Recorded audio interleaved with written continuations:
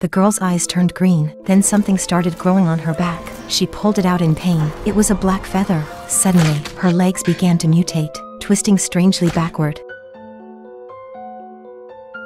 When the girl woke up, she rushed to the performance. While changing clothes, she found her toes fused together. She quickly put on socks to cover them up, but just before her performance, goosebumps formed on her arms. Then her hands turned black. Feathers started growing on her arms. Yet, the girl looked thrilled. To the beat of the music, she kept spinning on stage. Her arm feathers grew fuller, until they became wings like a black swan's, spreading wide.